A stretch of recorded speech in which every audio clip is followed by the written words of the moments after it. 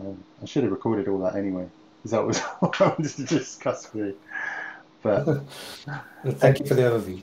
yeah, well, we might repeat a bit of that. But hello, everybody. This is episode, what is it? Episode 7 now. Can't believe we're going this long, of Building Site, which is a live streaming show where we code on site, which is a web server built on the Crux database, which is a database, bitemporal graph database from Juxt. I'm the CTO of Juxt, and Werner um, is, is one of our principal engineers who's joined us very recently. Hi, Werner. Hello, glad to be here. So we were just talking about what we were going to do today, which I guess it was really to review where we got up to. Werner joined Jox this week, and we were setting up his laptop, or more correctly, Werner was setting up his own laptop, and we were having these high DPI issues. So I've been making a little plan or card to track these things. Was there anything else that we needed to set up on your laptop? What else do you have to install? Did you install Mm, everything yet? One thing that I tried to install was the Keybase Uh, GUI, which led me to another high DPI issue. So, okay, well, we'll capture that. Uh, and I was explaining to Werner how this actually lives in the site database, and what the structure looks like. And so when we when we call this URI, um, we in this application we call a kind of sibling URI which gets the components. I'll show you this as we reload the page, and then I'm just going to increase the font, and then reload this page and show you what's going on. Um, so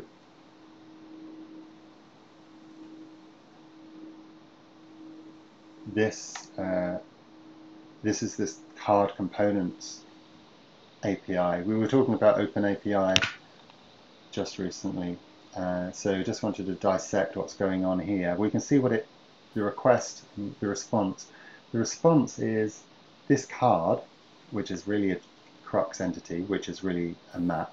If you know Clojure, it's like a Clojure map, key value pairs. It's like a JSON object. And then this returns an array. It returns all of the children of this card and all the grandchildren and great-grandchildren until it gets right to the bottom. And when it gets to the bottom, the leaves have content as well. They are, for example, this text, it may have a reference. We have we have an example here. Um, Here is a example of a reference. We've got an @mal in there. If we have a look at its component breakdown, you can see right at is at the bottom. It will be this para2 object. Here it is. And now you can see we break up the content. You can see that there's this URL here that ends in mal. So, well, we need to know a bit more information about this entity. So right at the bottom, it gives you this as well, brings this in as well. Now this whole response, it looks quite sophisticated, but it's done through no code. There's no code that does it. It's all done through a Crux query, which we showed here. I think we've shown this before, but this is pretty cool. If you've never seen Crux, this is a Crux query embedded in an OpenAPI document. Ignore the fact that the OpenAPI document format is Eden because it gets converted to JSON straight away. It's just nicer in Emacs to edit in Eden because you don't have to worry about commas and stuff. But if we kind of break up this query, we are trying to find components. And when we find a component, we're going to pull everything out of it, which is what this pull syntax is. This is the EQL pull syntax. This is a feature in Crux as well. EQL is a query syntax for Eden maps. So we first of all construct a root URI, which is it's a kind of derivation of the current URI. I don't particularly like this. Might change it. Don't really like monkeying around with URIs. Would much prefer that this is done in a different way, but that's not for today. But we end up here with having got a root URI. So that is the root of our card, and so the root is really the parent, the root ancestor card. And then what we do is we say we're looking for components.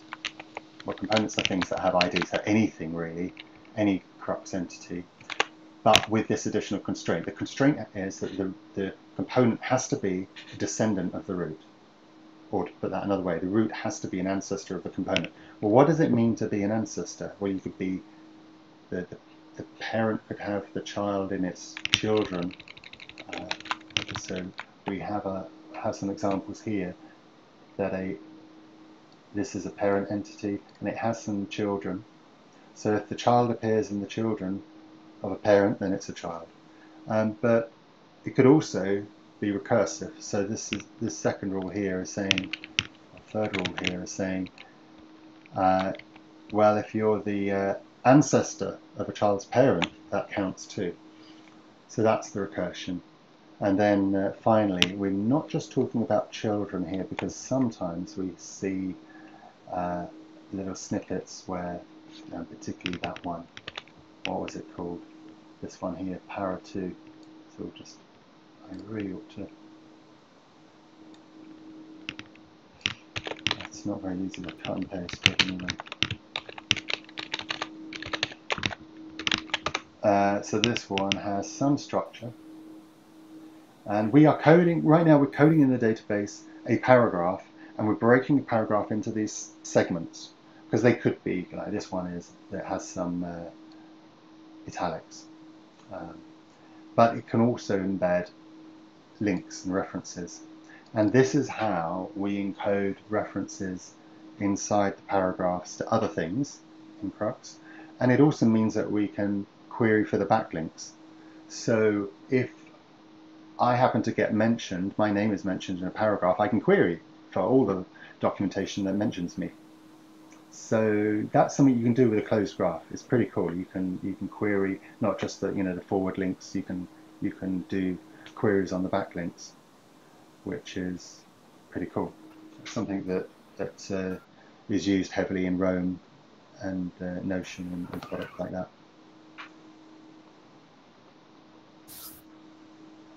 So, but the whole thing is a mess, and it looks a mess, so we're going to have to clean up. So that's what I propose.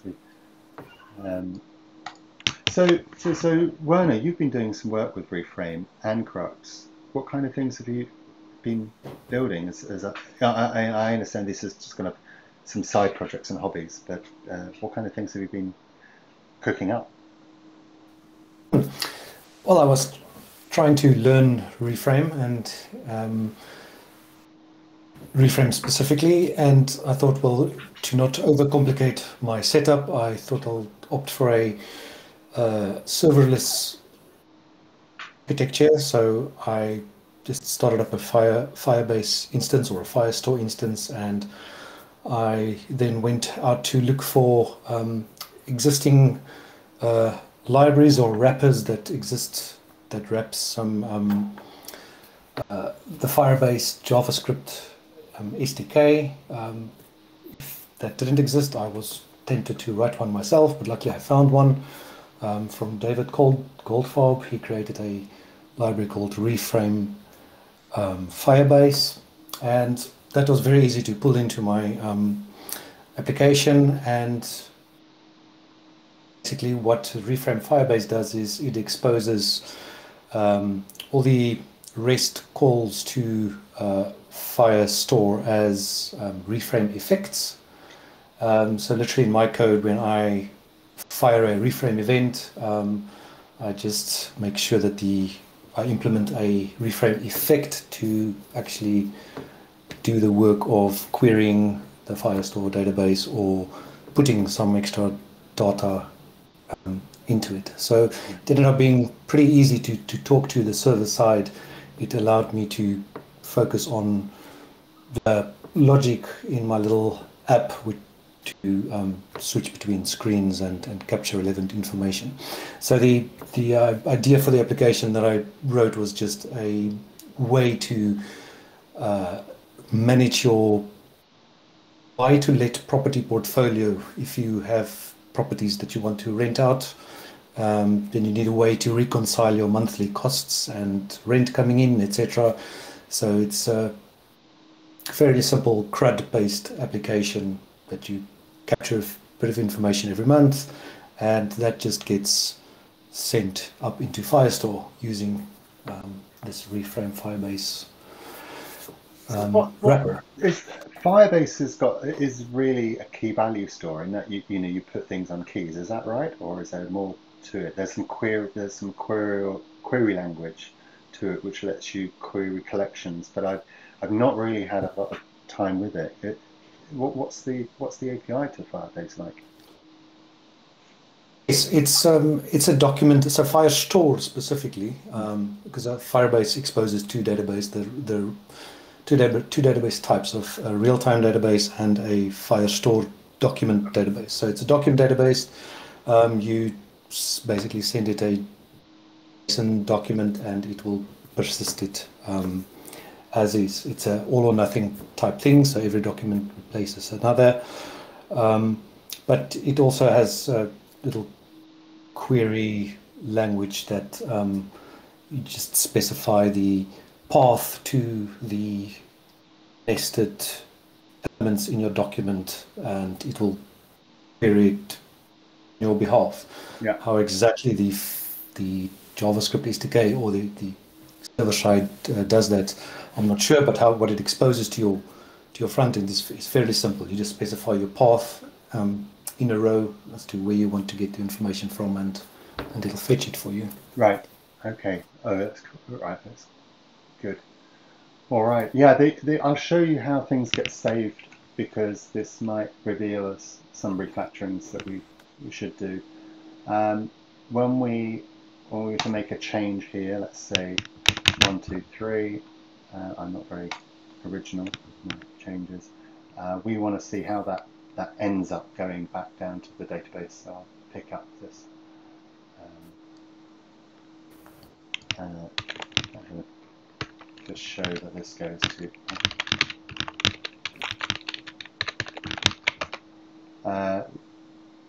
Yeah, so this has changed to 1, 2, 3. Now, how did that happen? We'll go through that and tell the story, and hopefully that will help. And as I understand how the code works, so this should all be fairly straightforward. We first render the card here, line 294 here. So you can see I'm really been playing around, and the this when the card has a title, then we put this heading element as this field. So I'll have a look. So this is some reframe component. The field is there. Yeah, it doesn't look particularly elegant to me, this one, because I mean the whole code is a mess, but I'm just looking at this. This is the ID. You can see here the field, the ID of the card, I guess that is. The ID is then passed to that field. The data is resubscribed. I'm not sure why that sort of feels to me to be a waste, but maybe we can change. Could maybe be done a little bit higher up in the yeah, I feel like we just passed the data. I don't know whether it needs to subscribe to that data or whether it can, because it's here, it's just getting the value of that data.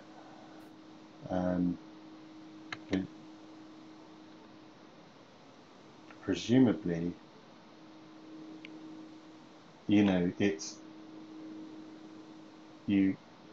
presumably you could just send the data directly to the field and wouldn't have to resubscribe.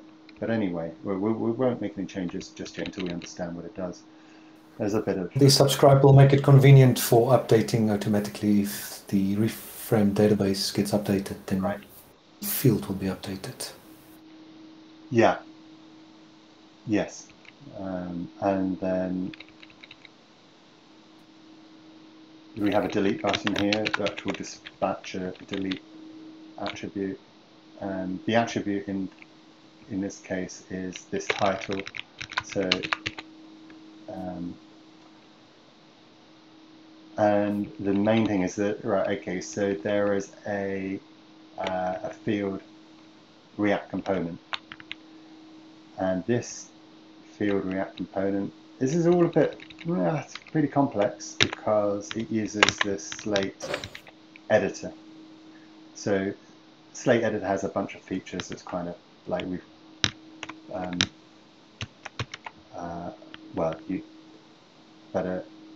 essentially there is a on change, and when we change, we set the value. This is a hook, I think, going on here.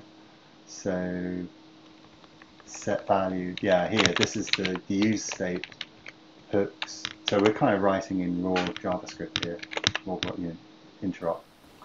And then this is a kind of attempt to debounce so that we can, when the timeout runs out, every time we carry on typing, we clear the timeout and set it again. But when it expires, we call this save function. The save function has been passed into it. I mean, it's terribly kind of fiddly, but you have to understand. We've been learning reagent and in JavaScript interop and reframe and Slate all in one go, and it's left a little bit of a mess. But anyway, this is the save function, and what this does is call a Slate function called string that kind of brings all of the segments together. That's the thing that Slate allows you to. You provide it a kind of model of lots of maps, really, and explain with you, and render each of these segments individually. I mean, I don't really understand how it works, but then finally you get this set the attribute of this card. This is the attribute name, and this is the value. This is the combined string, and that set attribute event is here. We get the old card. We've got all the cards in this doc store. We've got a kind of Crux ID to Crux map kind of key value store in the app state. And then we get... Does it follow the same structure as the actual Crux DB? No, well, it's just a key value store. It's just like a big map because yes. We don't have any data script or data log engine here. I mean, unfortunately, it would be cool if we did. But, it's just we could bring in data script, but I think at some point we will bring Crux into the browser. So that's an exciting prospect. Yeah, I think that we've been talking about it quite a lot outside of the Crux team anyway, and I know they've been busy having a Crux conference this week, talking about all kinds of internal stuff. But one of the things that Crux does is have to all of the Crux nodes in a Crux cluster share a transaction log, and that transaction log is the kind of golden source of every change. And it would be nice to have the problem of replicating state across the nodes is really the same problem we have here. We just like the browser to be part of that cluster and have a transaction log, and for that to, as it needs to, as the data log you run locally, it would then bring in the documents that it would need, because Crux is kind of being re-architected towards that sort of bringing in bits of storage when they're needed. So there is a parallel here between the browser and the problem we had and what how Crux replicates anyway. But I don't want to be too... It's interesting. You might get a win on both fronts: the structure of your client-side database, as well as the synchronization up to the Crux server, where I think data script only gives you the client-side database that you can obviously structure the same way, but it doesn't yet solve the problem of actually synchronizing with a data log server. You have to do that yourself or pull in an extra library like DatSync or that kind of thing. So yeah, that's right. And an interesting problem to solve. Yeah, you're building Crux again, aren't you? Once you start putting a server-side layer onto DataScript. So there's definitely a lot of overlap with what DataScript does and what Crux does. But I feel if we were to race ahead and put DataScript in, there might be a kind of impedance mismatch somewhere along the line, and I'd like to have some time to talk to the Crux team in more depth about subscriptions and synchronizations and stuff. But anyway, to carry on the story, there is an FX here, and the FX is to dispatch an event called put entity new card. So we just put the card again in the database, and this is a happy side effect which is implemented. Where is it? Put entities here. This must be familiar to you now, but we have moved over from we used to do XHRIO, and we do fetch because we're using this library that's new to me that called Superstructure Reframe Fetch FX. Big shout out to whoever wrote that, and Tim Green, one of our engineers in Juxt, recommended I use it, and he's got a patch out to fix something he's found in. Anyway, so this is a JS fetch underneath that, but this is a side effect or an effect that then does this put. With as the URL is of course just the URL of the card. That's the nice thing. It's just a put to the same URL, and with the body, pretty simple, right? Because the body is just, what is the body? Well, it's a stringified, it's a stringified Crux entity where we actually preserve the namespace in the, we use namespaces quite heavily in Crux, as you know, and we preserve them in JSON. Why do we do that? Because namespaces are really useful. It means you can merge maps together, and you're free to do so in JSON. I mean, it's up to you what you want to make the properties. JSON doesn't dictate how you're meant to do namespaces. It just says you can do them. So we do them, and we just do them the same way as Clojure does them. And then we've got a couple of other things, and then we get this mark saved succeeded. So as you see here, we whenever we make a change, like we update that title, we put the card back into the database, the new card, but we mark it as optimistic. What that means is that we add a little entry called optimistic. It's a flag, okay? And then what that does is it renders the box green. This is where we can see when something has been in the process of being saved. Fortunately, it's really, really quick. You sort of miss it if you don't. I didn't even see it then, but it just gets put into the database. And then, following the story of put entity, mark save succeeded just goes and clears the optimistic flag in that card. It's pretty simple stuff, and that's kind of what the web get and put is all about. You have a URL, you have some state, you put the state, you get the state. Shouldn't really be any more fancy than that. Unfortunately, site supports put and does the necessary. Very interesting. Malcolm, what is that HTTP effect library that you mentioned? Yeah. you gave the shout out for earlier. I guess Yeah, it's this one. structure reframe. Interesting. I'm not familiar with that one. I'm familiar with the one called Reframe HTTP FX. Exactly, yeah. That's what we were using last week. Okay. Um, Do you and encounter any issues with that specifically? Or yeah, we did. Uh, we put it all in. I thought it was all working, declared victory, and then the very next show, Jeremy and I, uh, we we noticed that our new card functionality had regressed because it was reporting a 201. Site when you create stuff will, if you post something to site or you put something that's new, it will return 201, which means that not a 200. If you look at HTTP statuses, I think there's a statuses thing, just put 201. This means, so if we look at the RFC,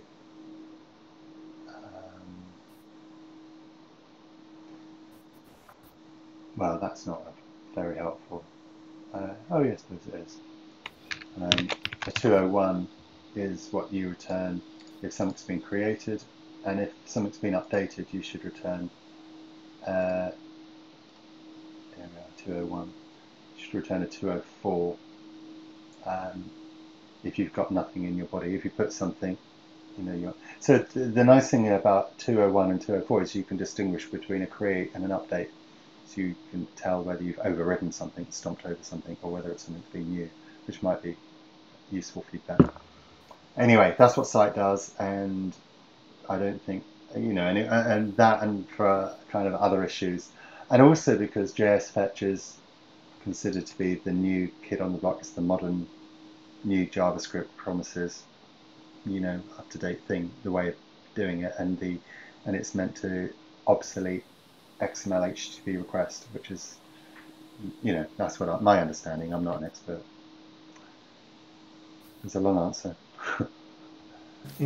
But it's experimental. We're playing around with it. If it doesn't work, we'll revert. But I didn't know until last week that you weren't meant to do stuff in reframe event handlers, side effects and things. But clearly you're not. So. oh yes, I think they call it the sixth domino of reframe flow, and the last one is effects. I think with it causes your side effects. Yeah, I mean, separates. I didn't want to get arrested by the reframe police and chucked in and being thrown in reframe jail. So I'm glad that we cleaned that bit of the code up. But anyway, that was it. So what have we been doing since? I am here now. Hello. Oh, hi. Hi, Jeremy. We were just talking about, we haven't really done any coding. We were just kind of reviewing. Jeremy. But Jeremy, now is a good time actually to show you what I've been working on today. So the ability to create a new card, and I felt that this is the structure of the card. It has a title and a first paragraph. So this is like, let's say you just had an interesting thought about CruxConf idea, and let's say that the idea was to create a clever new rules engine in Crux, I don't know, right? And then something, and then you write something. Or I had some thoughts today, and that just maybe you could say at today, and it would just translate that to a date, that sort of stuff. Okay, and I got your well, I think I've broken your focus, Jeremy, but I got kind of most of the regressions fixed, so you can create new paragraphs. Because in the grand finished product, that Werner, we just sort of take out some of this rubbish here and these borders and what have you. It's going to look more like a word processor. These things are going to be much smaller, and it will feel like you're editing a document. But we kind of need to see what we're doing.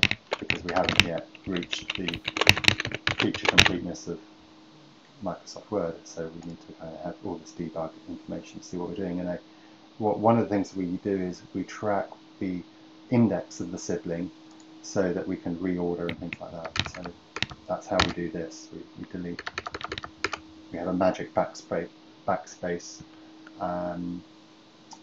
What would you call it? A kind of a backspace thing in our paragraph, which then causes if the thing you're clicking backspace on is blank, if the text content is blank, then it will dispatch a thing called unlinked paragraph, and it will just remove the paragraph. Although I'm not sure if it removes it actually, Jeremy. I think it just unlinks it, and so we just put lots of paragraphs in. Well, it's because a paragraph might be referred to from more than Oh, one that's person. true. Yeah. So presumably we're going to do some sort of orphan hunt or something. We could do it in a transaction function, couldn't we? Do some sort of check to see if the like a garbage collecting transaction function. Not today. I mean, I don't really believe that we need to worry about deleting things anyway. It's more just sort of. I think unlinking is perfect. Sort of unlinking something that was in the sort of visible history. Yeah, so right. It's visible history, but it's always there. I mean, unless you evict, it's. Yeah, right. Even if you remove, it's still there in the timeline. So you're not saving any garbage, are you? You're just marking it as, yeah. However, I did think it would be quite nice now we've got a bit of cruft. We've got this all cards. So the big news is that I can now. What have I done there? Yeah, I can now click on. I think I can click on. This problem. Oh yeah. I think the big news here is that I can render recursively. So this article contains the section containing checklist item 1. Do you remember this is one of our seeds?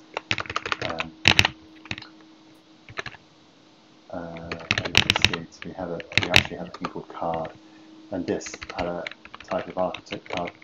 So this is this recursive structure. So this is looking a bit more like a big document now.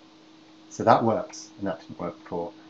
And I think you can go to these individual ones, if I'm not wrong. We'll just see if we can go to task 1B. Yeah, that actually is something that is independently renderable, which is good progress as well.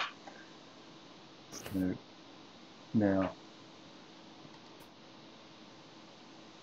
one thing that I was keen to build in, now we almost have a functioning system. The one thing I would like to be able to do is be able to delete, to tidy up. So to be able to delete whole cards, or at least be able to delete paragraphs. We also have the problem is that I don't think we can actually delete the first paragraph. Not sure about that. So let's try that one. Well, how about if you flag things as archived, so that you don't accidentally delete everything, or whatever. You don't display things that are archived in that view. Oh, okay, yeah. When you say archived, you mean we can just delete these things, can't we? We can delete the just. I mean, what you mean? You just go through the database and use RM. No, well, I mean, just send a retract just to. Yeah, you can do. Yeah. But it might not be a priority. The thing I'm musing about, Jeremy, and I guess this comes down to I'm trying to build a document editor, and you're trying to build up a Kanban board, and kind of there's no friction between those things, but just different emphasis. So I feel we ought to go back and build the Kanban board, which I've just broken, because I don't think I've got anything in here that. I saw the demo. That's enough. Yeah, well, you saw it. It's a good job we're streaming it, so we know it happened. So I'll just finish this chat about this concept of you're writing a blog. This is, something I've been talking about with people, and I think everybody thinks it's a mad idea, so I think it's worth doing. Is where you are structuring a document, a legal document or blog article, it doesn't matter, and you say, right, this is a paragraph at the moment, and I'm going to promote this to be a section. So this itself now becomes a card. So this is the content of the card, but it then becomes the title of the card, and the content gets cleared out, and then you can navigate to it, and you can edit it, and you can build it up. So you are sort of it's a top-down way of coming up with the document, which I thought was quite see how easy it would be, what it would feel like to be actually writing a blog article with images and code snippets and quotes. Maybe not today, but that was the idea. And I was thinking about a button that you could click to say, yeah, this isn't meant to be a paragraph. I want to promote this to be a section. Doesn't seem like the URL wouldn't change. Nothing would change. There wouldn't be the type wouldn't change. It would just simply move the content. You would just set a title on this card, and that would just magically become a thing. Yeah, sounds good. In fact, we could do that manually, right? By I don't know why this doesn't let me. We could manually navigate to it. You don't need the IX thing, do you? No, yeah, I don't need that anymore. So manually, and then I can. Oh, I can't do it. It would if I could say set a title. If I had that set title button back, on here, it's not showing it because it doesn't if it's a leaf. Hey, I'll bring that back just for fun, right? So.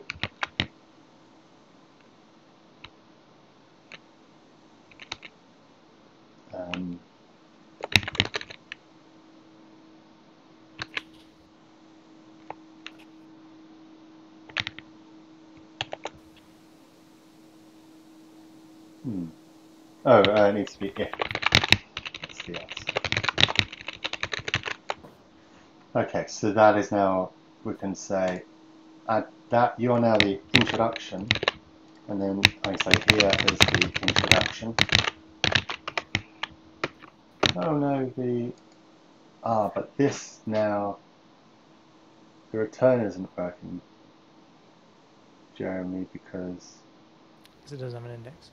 Because it doesn't have, it's not a set of children, but that kind of thing. So if we went back to the blog article now, you would see that it's now got an introduction, right? So let's get the Kanban working, and then we can. So let's just talk about how the Kanban is meant to work. How was the rest of CruxConf? Yeah, it was good. Just drew out a timeline for the next few months, and we're going to do some fairly tactical stuff. Don't want to spill the beans too much, but don't spill the beans because we're streaming. Yeah, exactly. But yeah, no, we've got an aggressive timeline and a team that's eager to execute on it. Right. So Lou showed me this amazing trick where you can just your subscriptions, you can just run them. I never knew you could do that, like in the REPL. And so it was a great debugging tool. So what we're looking here is things that are, we've got, so the Kanban does a subscription on all the cards. And it then does, it groups by status, but I guess none of these things have got statuses.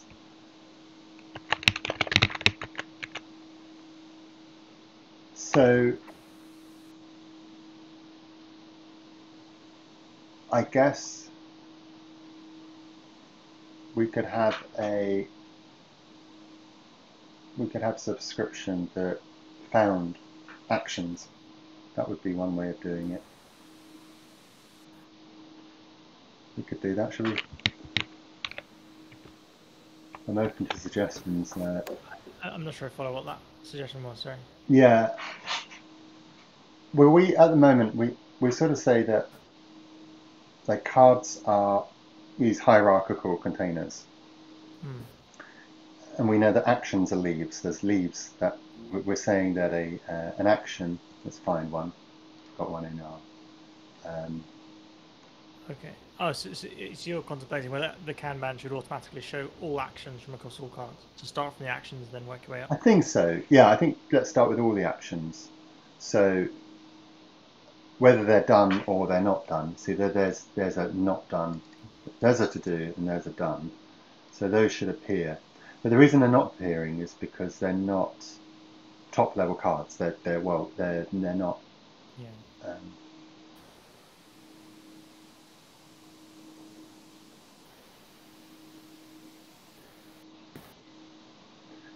Yeah, and this is a.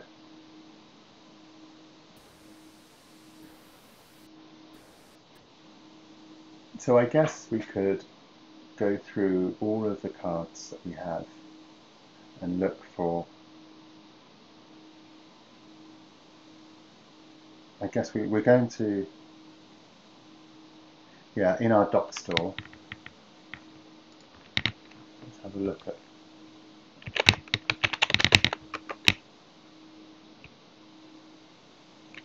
Cards is just getting all of the cards. Okay. I guess we could have one that says actions.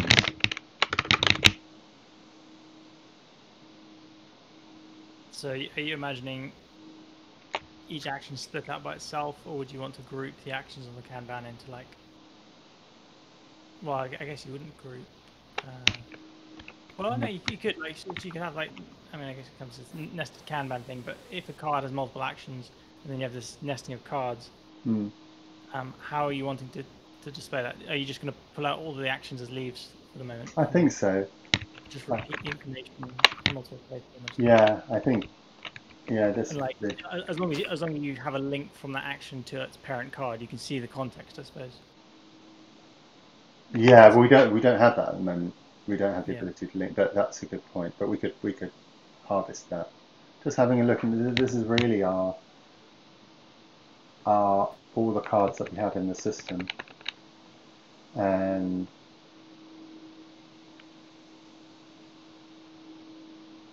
I wonder if we have.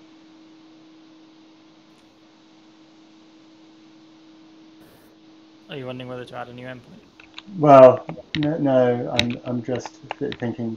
What my thought? So why are there no actions in here? Where are the actions? Because the actions are the components of these cards. I'm just trying to remind myself. How do we get here? We had this get cards. Okay, so we get all of the cards, and that is our. Yeah, that's this rule here. This is pulling out anything that has children, right, in the database.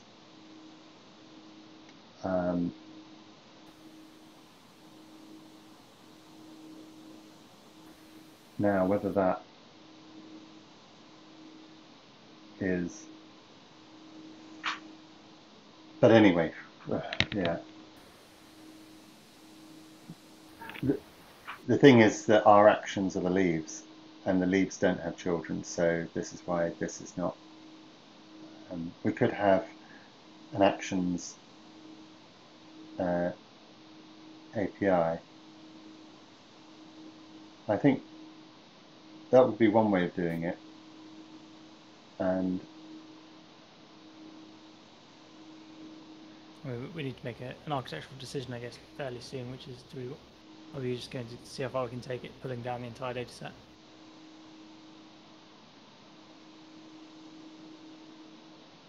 Yeah. I suppose the Kanban is, we could treat our Kanban as just actions for now, but really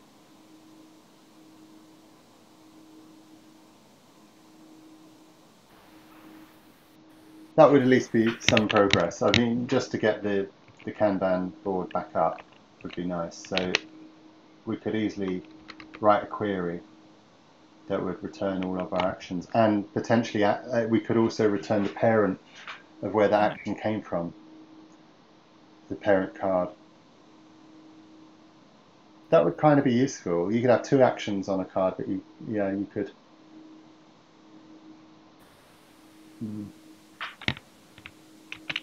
Let's just do that. Let's go and get all our actions. Rather than actions, I mean, could you just be returning paragraphs at this point, or leaves or something? Yeah, well, they are going to be just the leaves. I was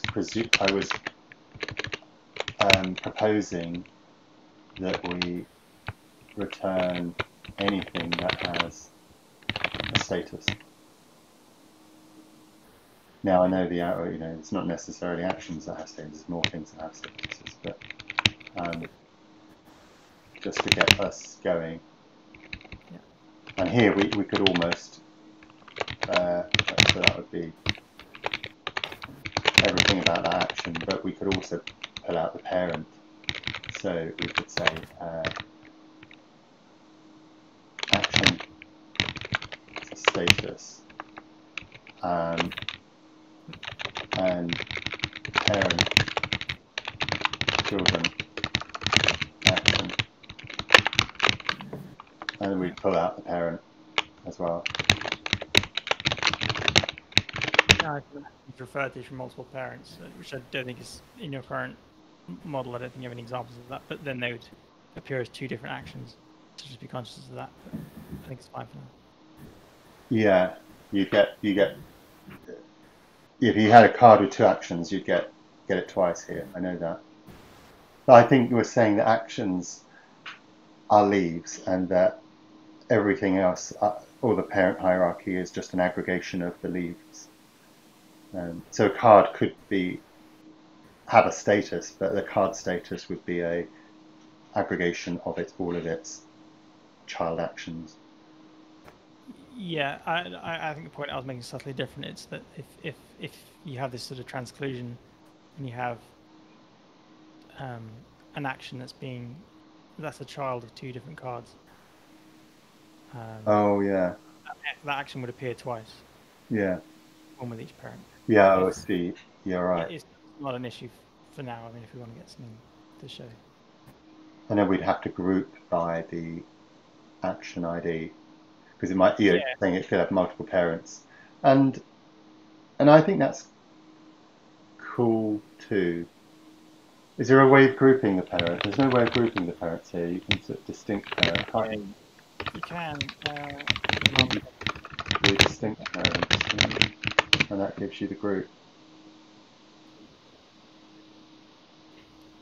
Well, we could always test it, but let's try that. So first of all, I have to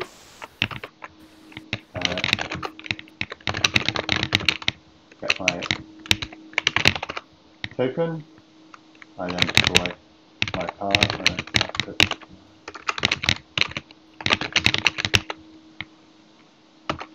Now we can test it.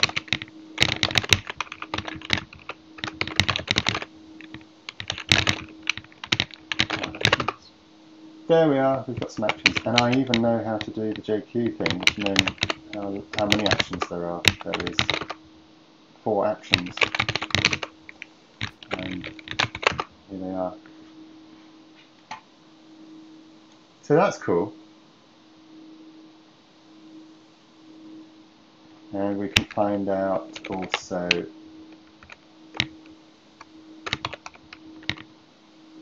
I think we can say pass alpha I'm just showing off here. Oh no. No. Got caught out there, didn't I?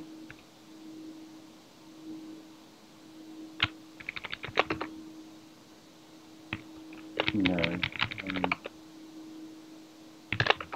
Never mind. I thought I knew how to do that, but I didn't. Oh, no, the card.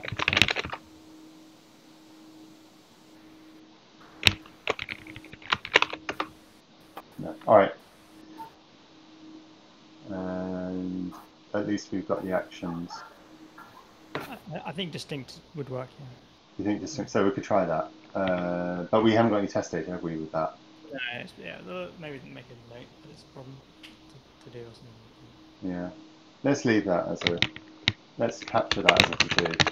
And what if an action is contained by multiple parents, and we should run distinct over the parents.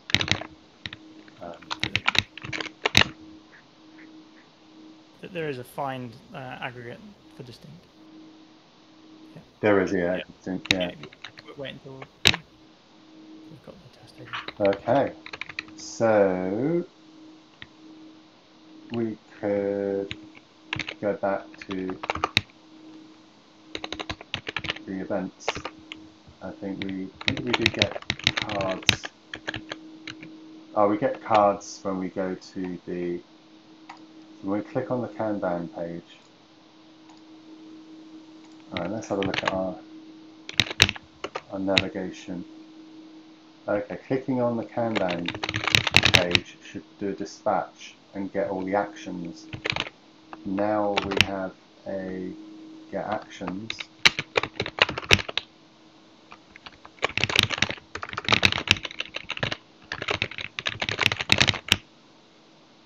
And that was receive actions.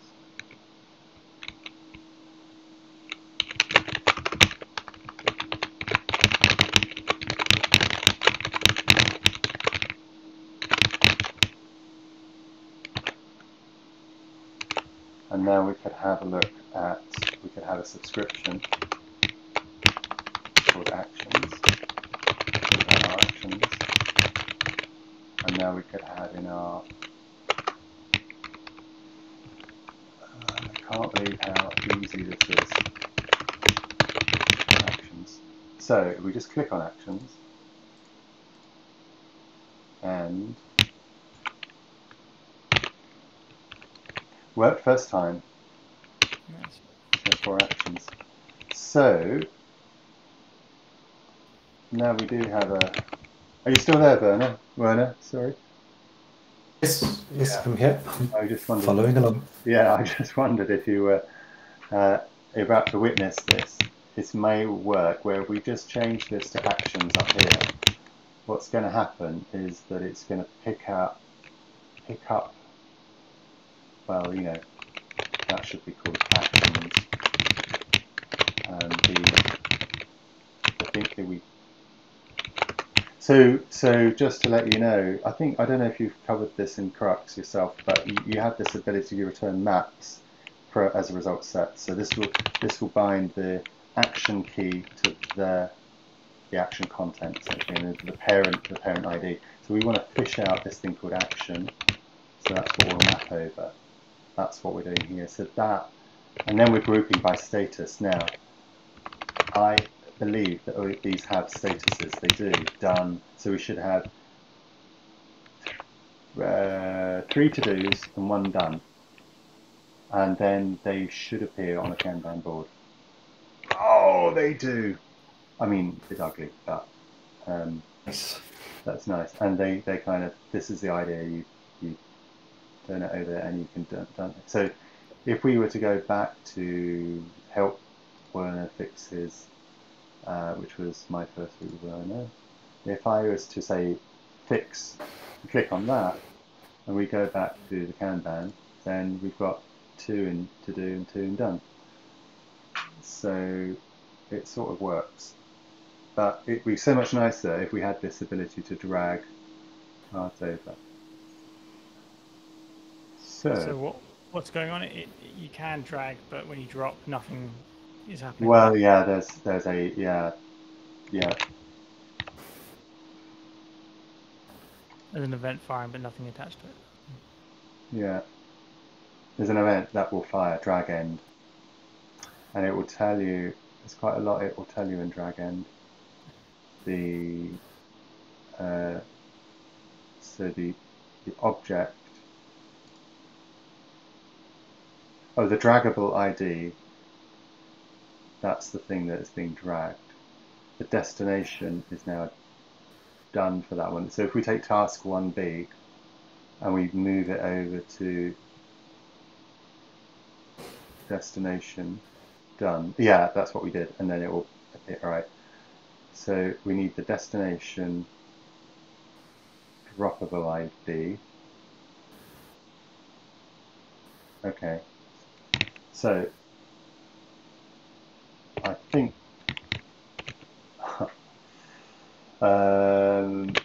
we're nearly there, and then we'll close the show.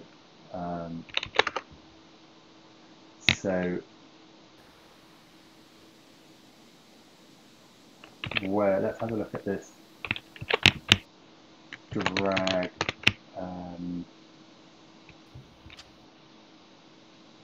Yeah, on drag end. Okay, here we are. So on the drag end, we need to raise an event, which will be set attribute, which we already have. Set attribute. So we do a reframe dispatch set attribute, and that's going to need the ID, which is Droppable ID the result. draggable ID. It's this draggable ID. / draggable ID. That's a JavaScript. The result. It will need the attribute, which is just card alpha status, and it will need the new value, which will be the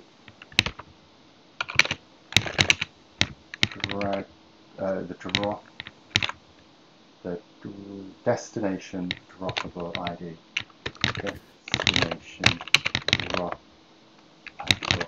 ID, which I'm not certain.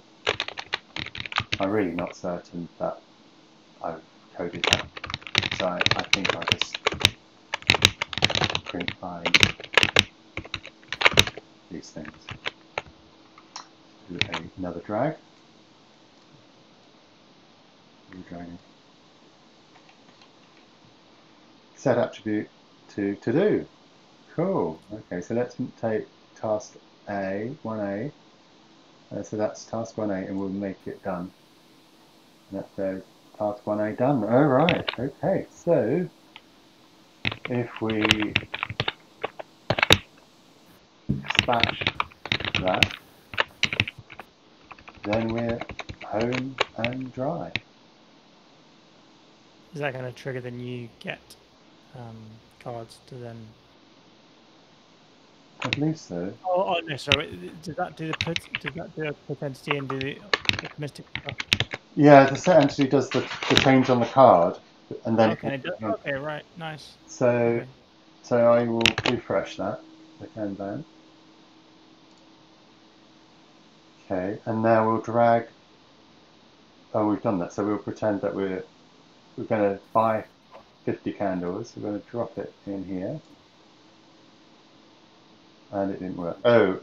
It says no failure. Because it's putting. Why is it trying to put that into Kanban? Which is, of course, it's a not found. So there must be some. Which event handler is it complaining about at the bottom? Yeah. An object reference. Yeah, it thinks the ID, the draggable ID, Let's print that one out again. What did you ask for, Werner? Yeah, it seems like it doesn't reference the event ID correctly. If you look at the log file at the bottom. That's right. So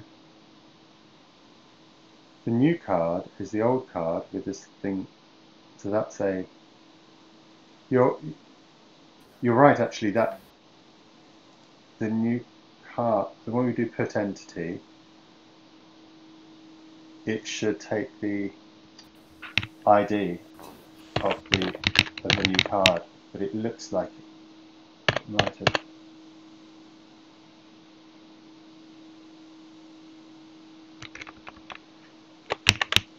Yeah, it gets the ID. That's really unexpected. So let's just have a look and see what our actions look like. Because let's just check that our actions look. The IDs look okay. So that looks okay. That is an action. And yeah, these IDs all look fine. So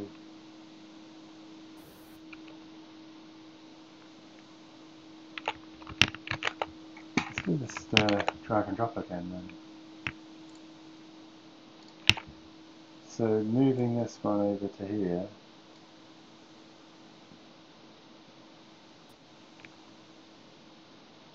I think if you look at the last logging statement, frame no event handler registered for. I mean, that is not a event handler ID. It is a JavaScript object being printed there. So is it your open API hasn't been extended in the right way, or it's hitting the wrong endpoint? Like it's trying to. You're right. I mean, slash Kanban is wrong. Shouldn't it be picking to slash card? Yeah, I mean, that's right. There's a sort of underlying issue here. I think we haven't registered the event handler, so we're getting HTTP failure, which is, I think if we registered that event handler with something like, it's going to look like HTTP failure, and then we can, that would just be an FX into it, and then we can just JS or like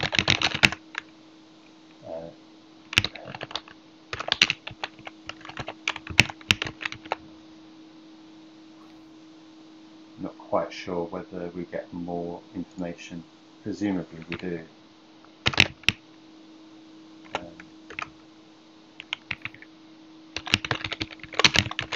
Let's try it. But now, you're right that we click on Kanban, we drag something over here, and it is the problem is it's trying to put to Kanban, but I expect what we wanted is to put there. So if you follow the put entity, the put entity would depend on the root somewhere. Do you think so? So if we just follow it down from set attribute, we're dispatching a put entity of a new card. We can print that new card, post set attribute new card is, because this shouldn't have the, I just wasn't,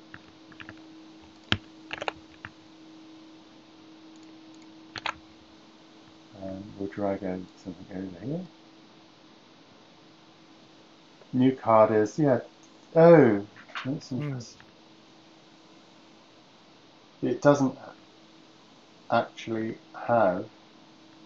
It hasn't located the entity because the entity is looking up from cards, whereas this thing is stored in actions. Oh. Okay.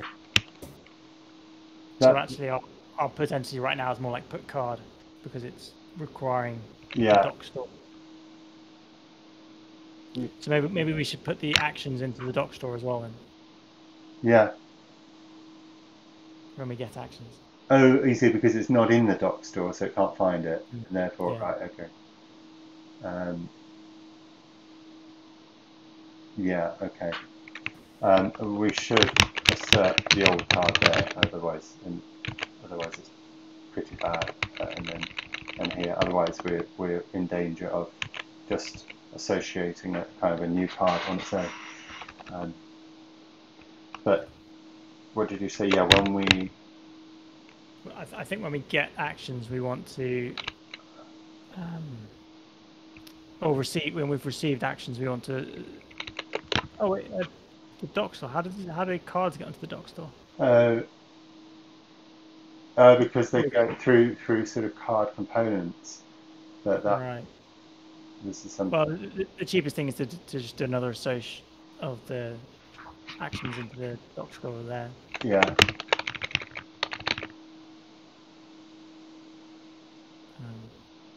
Or you can chain them, but you can have one association with multiple key values. But yeah. Yeah, and the ID is going to be. I think I almost. If it's an action, I don't know where it's safer. Rather than put all this logic in the same events, just separate it all out in different. So instead of, we put these actions in here. Does receive card components have to be to do with cards? Could it just be receive entities? Or receive docs? Do they have to be with card? Right. Well, you basically want to do the same as what's in received card components. You want to update DB doc store. You want to do that whole merge thing, right? Yeah. Yeah. We want to do. That's right. Yes.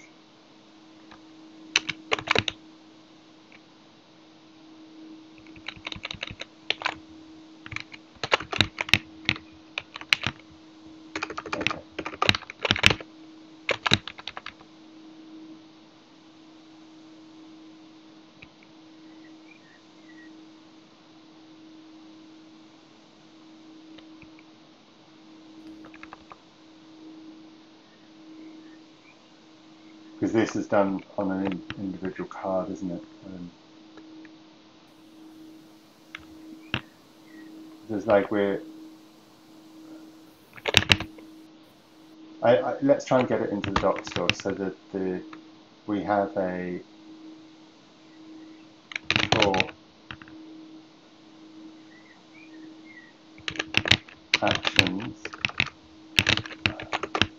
I'm just aware that they are at this. They are in it's action like that. Action. That's actually the action. Right. Yeah. And then we've got this ID.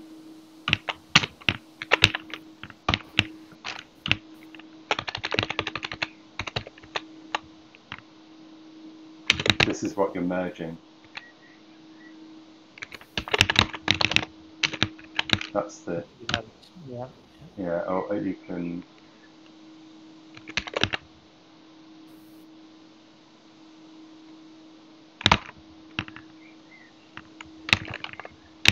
Update this doc store. This is what I can merge.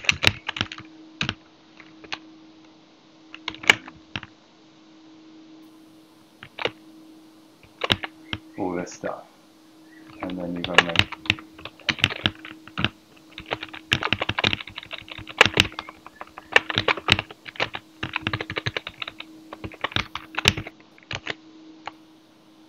It just feels a bit contrived and dirty. Yeah. Yeah. So there's the Kanban, and then drag that over. No, little. Assert. Oh, assert failed. Old card. So the old card isn't in there. Oh, when we.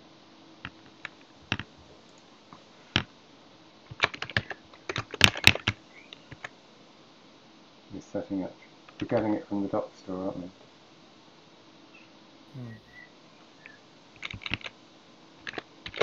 Failed to get card.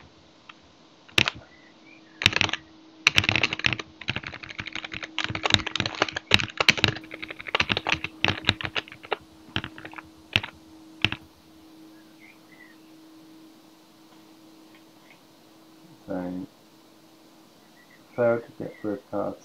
Okay, what should definitely... I guess your merge didn't work. Maybe the merge didn't work.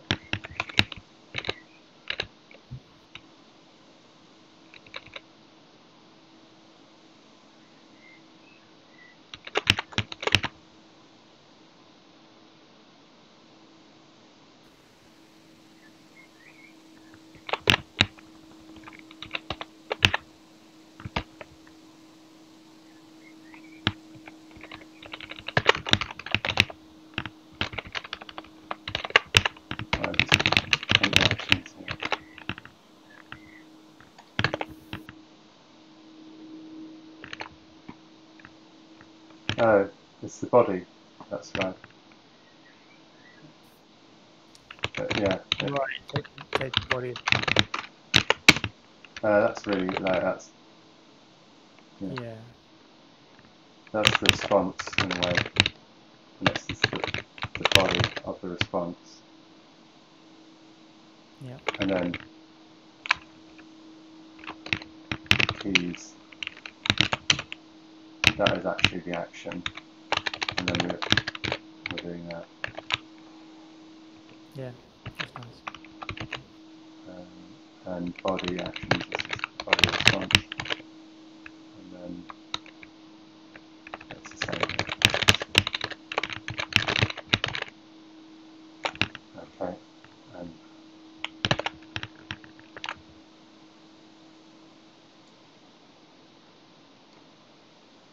Come on.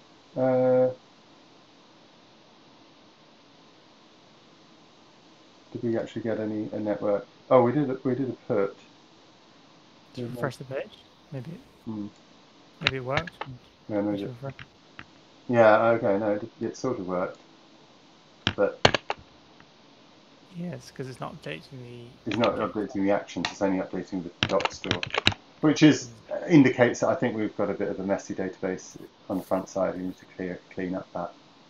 Yeah. That because we don't know now whether it's an. I mean, we can go. This just feels so dirty now. As we would be putting it in the doc store. I think we need to have a sketch out perhaps tomorrow. Think about trying to understand. I mean, this is all pretty hard stuff to mull around the structure of these things. But I think we've made good decisions today, and I think we're making a decision that actions are leaves of things, and they can be leaves of a list of actions, but they, essentially we're saying that an action is just a leaf paragraph. Although I'm not very comfortable with that idea, because it feels like that only gives you one paragraph to say what you want done. And sometimes an action might be a whole, you might need a lot of explanation and some pictures and, go to this. Well, then maybe you should be able to say, well, each of these Kanbans, you can have multiple Kanbans, and you should be able to say, I only want to see actions where it is also the sort of, where it's also a top level, so there's only one parent, and it doesn't have one parent. That way you can see the sort of master actions. And if the status of action is inherited from its children, then... I see. Yeah. Well, I mean, there's nothing to stop anything having an action. So a high-level thing can have an action. A high-level card can have an action. I don't think we're really preventing that. I really like the idea of inheriting the actions, and as you said, sort of the progress should be inherited as well. Yeah. So a card should be done sort of just progress indicator, but you could just calculate it on the fly with the data log. It's not something you have to worry about maintaining. Yeah, exactly. Well, I think that wraps up the show. We know what to do tomorrow. We're going to have a think about this. I look at the Open API and I think, well, there's nothing here that says that the action can't be a card, or it's just anything that has status. And here we've got the parent, which gives us the context. But yeah, it's nice. It feels really orthogonal. Because that's what you want the Kanban to be. To be able to organise and put in a Kanban the smallest possible things, or just fairly large granular things, or you might have a to-do list like book a holiday, but that I'm just thinking a lot of this is about the evolution of your thought as a human and in your plans, and this is a current theme in our building Crux applications and being schemaless from the get-go, is that we recognize and we observe that humans, we don't know everything when we start out. In fact, we know nothing when we start out. So, for example, if I have a plan for the weekend, I will say, oh, I've got to book a holiday, and then I've got to organise a sort of anniversary present or something, right? And then you then look at your book holiday and you think, well, actually, yeah, I've got to maybe search online, maybe go to the travel agents, maybe I've got to do some research. You got to break it up, and you might say, oh, I've got to book the flights, I've got to book the hotel, I've got to find somewhere to look after the cats or something. So that book holiday, what's the word? Decomposes into a whole bunch of stuff. It doesn't decompose on day one. It decomposes when you actually start the planning process. So capturing the ability to evolve that. It's very analogous to how we began this episode, where we talked about taking the paragraph that says I'm the introduction, and then you delve into that, you drill down, and then you start capturing more. It's a bit like a top-down process, and it's to embrace that.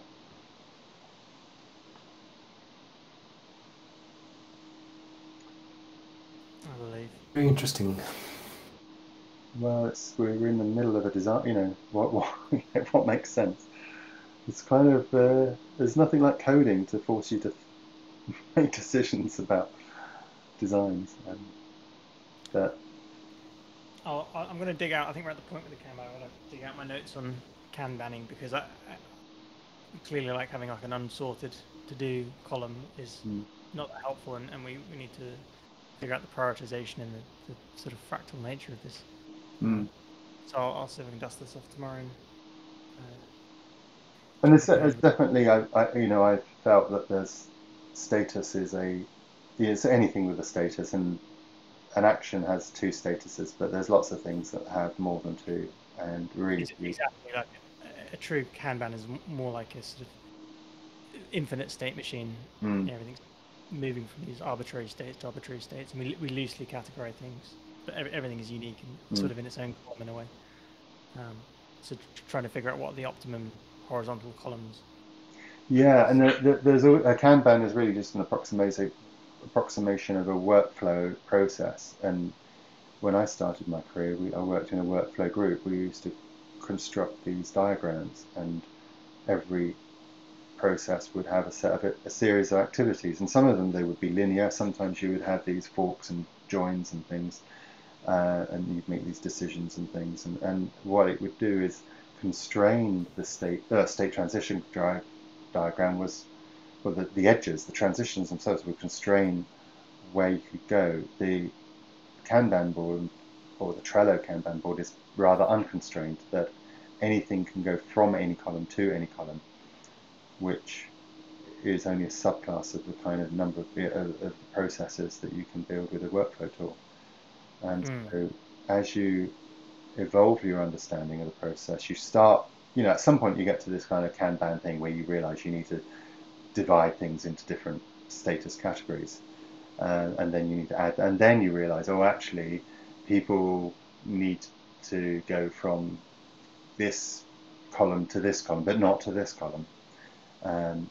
It doesn't make sense to move them to that column, So you may decide to add in some extra constraints. I think that's what you do with GitHub issues, don't you? You create these workflows that say, oh yeah, if this is a successful merge, then automatically move this from here to here. Yeah, I mean, GitHub's very immature in that regard. Like Jira, of course, has a very complex workflow capability. You just reminded me of something called IBM BlueWorks, which I got excited about when I first joined all those years ago, and that was like their sort of lightweight web-based business process modeling tool. But yeah, this entire field is fascinating because, of course, and I haven't made this connection until just now, but like the beauty and the constraints is that you can then delegate stuff, and you can say, for this role of person, they can make these sort of, they can only change from these states to these states. They're not allowed to do anything else without escalation. And so, from an organization perspective, this design of the workflow of the Kanban, but constrained by role, is actually like paramount to sort of creating, repeatable processes and quality control. And that's quite right, actually. Yeah, I mean, in our world, we wouldn't give we wouldn't give Katie the authorization to make a hire or reject decision on a candidate. But we might like her to be able to move things from hired to hired and laptop ordered, or go through the onboarding steps. There are certain things that so. There were certain points in the workflow processes I remember working on where you'd have a decision point where a manager, if the purchase was more than $5,000, then the manager would have to approve, and it would automatically route such purchase orders to another bin or a work tray. That was the idea. That it would end up, you'd end up with a work tray of all of and those ideas go back a long time. And I think that the benefit of a Kanban board, Kanban is really about communication. It's about indicating across the factory floor some status. That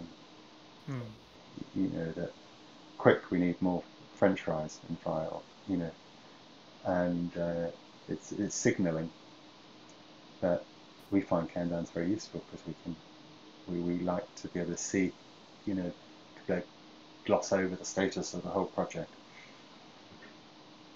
Certainly, as like a user interface component toolkit, they seem very obvious. I'd love to know sort of what the earliest Kanbans were. Like, did they exist in the personal computers of the 70s or 80s or whatever? What was their mainframe Kanban system? I don't think there were. I don't remember anything with columns. Do you, Werner? No. When did that column view of, this is in this status and this is in this status? Things always had a status. There was always a column that said status, but grouping by status and seeing that in a kind of, in that grouped column away. I don't know. But it's another view, it's another presentation of the same, it's these cards that are just presented in this sort of linear or this kind of columnar representation. Like I said, the communication tools more than anything are a way to rapidly communicate and evaluate the status of the process. Yeah, I mean, is it a pivot table? I mean, you can pivot on anything. You can say, show me all the managers in this column and all of the other people in this column, and so because they want to see it at a glance. Or everybody working on this project in this column. I mean, we've been doing this from forever, kids lining up in the playground, everyone go over there if you're born in January. So groupings, it's just visual groupings. Yeah, I guess you can even imagine like in a really old office, just like big desks with like in trays, and people must have reinvented this pattern thousands of times across human history. Yeah, and I think the workflow systems of old were pretty sophisticated in this respect, of being able to bring to people's attention exactly what work they needed to do that day. What are the things that and we do it completely ad hoc now, random Slack and email, and but and it's all very ad hoc. But that kind of what decisions do I need to make at 9 a.m. You know, and those are all queued up, ready for me, and there's no other clutter in my inbox, and it's just the stuff I need to do prioritized, you know. And I feel now we're constantly prioritizing manually our own work. You know, my Gmail, for example, is not prioritized at all. It's just a linear flow of you know, which I'm happy to deal with, but it doesn't seem like we've moved on or we've progressed over the last 20, 30 years. The plan is to prioritize these columns individually as well on the Kanban board, up and down, like you drag them. That opens a whole can of worms, because we didn't. Oh no, I've lost the done now. I don't know where the done is. Well, you have to go into one and then unassign. Untick it. Yeah, but I can't do that because I can't click on them yet. Well, you have to navigate to Werner, like navigate to Werner thing. But yeah, I think definitely you would have a up and down, but whether you would do it through that Kanban view or whether you would sort of embed the ordering in a card. So you would say this card needs doing, and this is the ordering of this card. So maybe you'd model your selected column, because that's the only one that really needs ordering, the selected column. The selected model the card itself. And you say this whole card needs doing. And well, how would you store the relative vertical ordering? You know, because Werner said this is priority, right? But this is a dynamic view, so there's not a collection here.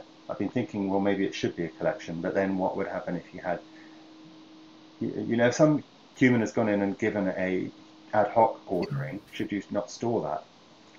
You should, and I think that would be as a card, and then that card would take the place to those things that you've... Got it, right. That would be a container. All right, yeah. And the column itself would be... Oh, that's very nice. Right, so the column... The card could contain those things. And what happens if a new one would have arrived, you know, if a new card is created and click done, that would then that card would virtually select that new action, but wouldn't have an ordering for it, and so would put it at the bottom, presumably.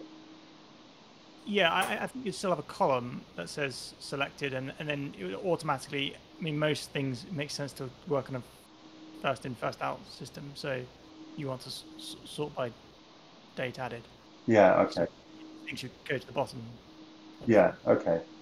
So we could definitely, yeah, I was just wondering, yeah, there is definitely a date order here potentially, or some ordering here, but when people use drag and drop to change the order, the vertical order, we don't have to support this, by the way, but you want to allow people to, in some contexts, it's nice for people to decide what the natural order should be. I think it's essential. I think it's very, very important to be able to do that, but also to sort of combine it with like almost like rule combining algorithm. Right.